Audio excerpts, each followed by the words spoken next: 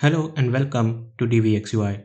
Today on this channel, we are going to do something different. We are going to create this animated 3D website using a unique tool that has a lot of potential. If you see over here, I don't only have these 3D elements, but if I move my cursor, this is interacting. Can you see it? It has this ripple effect. Perfect. So let's see how can we create such designs using a different tool. Alright, let's begin. So first of all, we need to go to a website. And here in the Google, you're going to type Unicorn Studio. Perfect. Then the first link will take you to the website. This is their website. After that, what you need to do over here is you just need to log in using your Google account. So I'm just going to do it and then I'll come back to you. After you have been logged in, you will be presented over here. You have some examples over here and then some starter templates over here as well. If you would like to use any of them, you can also do it. But for now, let's start something from the very scratch. So if I open it from here, new project can be created and the Unicorn Studio will create a new project. Perfect. Now this is the interface and it is quite similar to Figma. If you see over here, we have all the playing options. Over here, we have this toolbar and here we have this layers panel, and from here we can control the versions, which is in the paid model. So cross it from here. Now after that, first of all, we need to design it. Well, to design it, I'm just going to take this background from here and then I will go to this color and make it gradient. The gradient is going to be of conic type and this is going to be of this one, like this. Perfect. Then this angle is going to be 90. It is 900 now. We just need to make it 90. Perfect. Now after that, what I'm going to do is I'm going to delete this white one and the second one from here. Perfect. So that I will get an effect like this and the background is ready. It is that easy.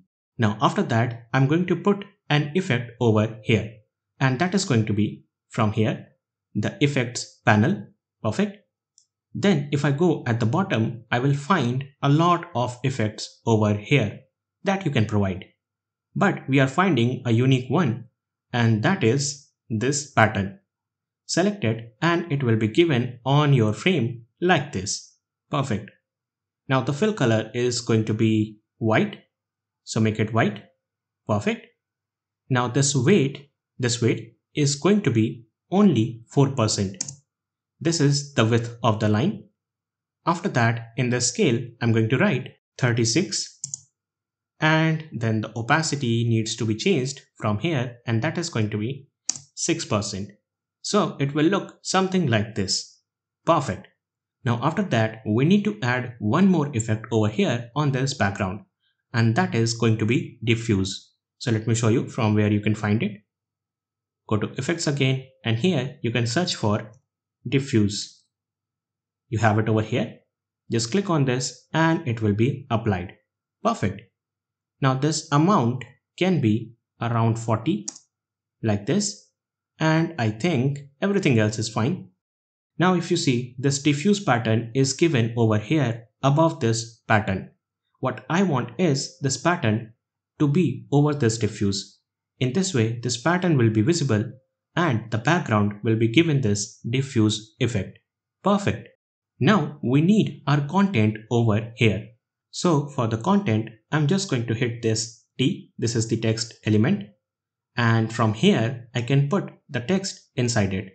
What I else can do is I can select it and write the text from here as well. So select it from here and let me do one thing over here first of all. So let me increase the size so that you can see it properly. All right, select this. And now in the text, I can write get creative with. Perfect. And fix this spelling. Perfect. And here you have the text settings.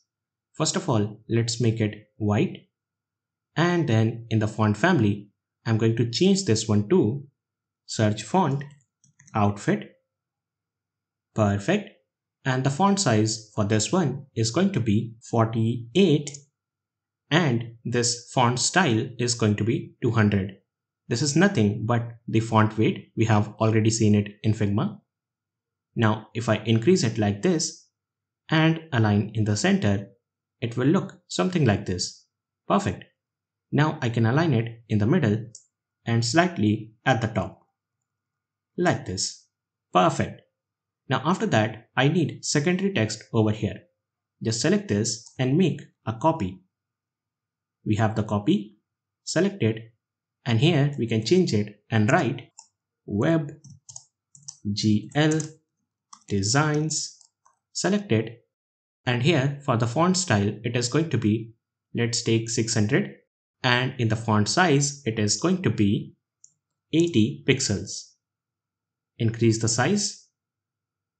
Alright, then align in the middle. It is already done. Then once again in the middle. Perfect. So this is how the hero text is ready.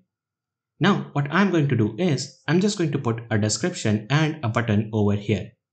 Alright, for the description, what I'm going to do is I'm just going to select it, make a copy, put it over here, and here I'm going to write, let me go to loremipsum.io, loremipsum.io, go to the first website.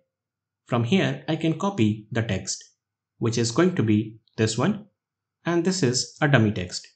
Well, not the complete, but only this much. So just copy that. Perfect. Go back and here paste it. Alright. Now select this text. First of all, let's go to font size and make it 18. And this font style is going to be, let's say, regular, and enlarge the width. Perfect. Alright, it is done. Now align in the middle and then slightly at the top. Like this. Perfect. Now we can create a button over here. So for that, we need to take a shape, and that is going to be this rectangle. So select it and draw over here like this. Now in the width, it is going to be 154, and in the height, it is going to be 49. Perfect. Now the color is going to be obviously the white, or maybe we can take black for this one just to make a difference. And we can take the corner radius, which is given over here. So increase it like this, make it 100%. Perfect. Now we can put the text inside it. So for that, I'm just going to copy this one. So hit Ctrl D, paste it over here, and this is going to be, let's say, over here, get started. Perfect. Now we can make it smaller like this. Perfect. And then align it over here. I can push it over here above this shape. Perfect. So this is how the hero layout is ready. Now we need to put the 3D elements over here. And the one is going to be over here and the one is going to be over here. After that, we will put that ripple effect. Well, for the shape, I'm going to select this shape from here. And here I have all these different shapes to choose from. If I will go over here, I'm going to find this asterisk. So select it. And it will be presented over here like this. But what I want to do is, I want to provide some value, the custom value in the axis first. First of all, let's decrease the scale and make it only 20, smaller. After that, let's change the position as well. So align it at the top and then over here. Perfect. And then in the X value, I'm going to write 180, then 220, and then 118. And it will be presented like this. Now, if you select this one and play this icon from here, then it will start rotating. And that is how you can create the 3D shapes. Let's add one more over here. So go over here and then select a shape. Let's take this one. And here we need to change few things. First of all, the scale, which is going to be 18. Perfect. And the axis needs to be changed as well. 213, 213 and 236. And then in the Z axis, it is going to be 232. Perfect. Now we just need to align it. So align at the bottom over here and in the X value over here. Perfect. Then you also have many different settings over here, which you can definitely tweak and customize it. So suppose if I go over here, I have this behavior. I can make it reflect. In this way, it will start reflecting this element. Let me show you. So if I play this one, can you see it? It has the reflection of these elements. Perfect. So in this way, two shapes are added. Now we have an empty space over here. How can we fill it? We can put a random text over here. For that, go to lorem ipsum, copy this complete, go back and take this text.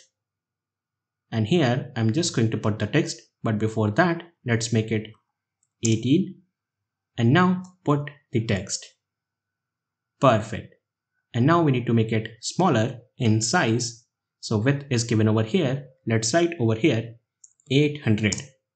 Perfect.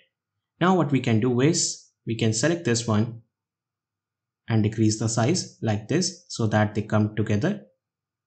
And then over here in the fill, I'm just going to provide it this black color. Perfect. And then place it over here like this. Make it smaller. Perfect. And after that, go in the settings. Font is going to be outfit again. Where is it?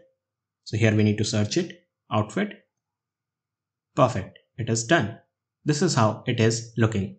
Now we just need to add one more effect over here, and that is going to be from here. And we need to find this mouse ripple over here. So select it and it will be given like this. Can you see it? Perfect. You can also customize it from here, the water ripple effect. But if I play it from here, you can see this is the design that we have created. Let me make it smaller so that the pixels would be right.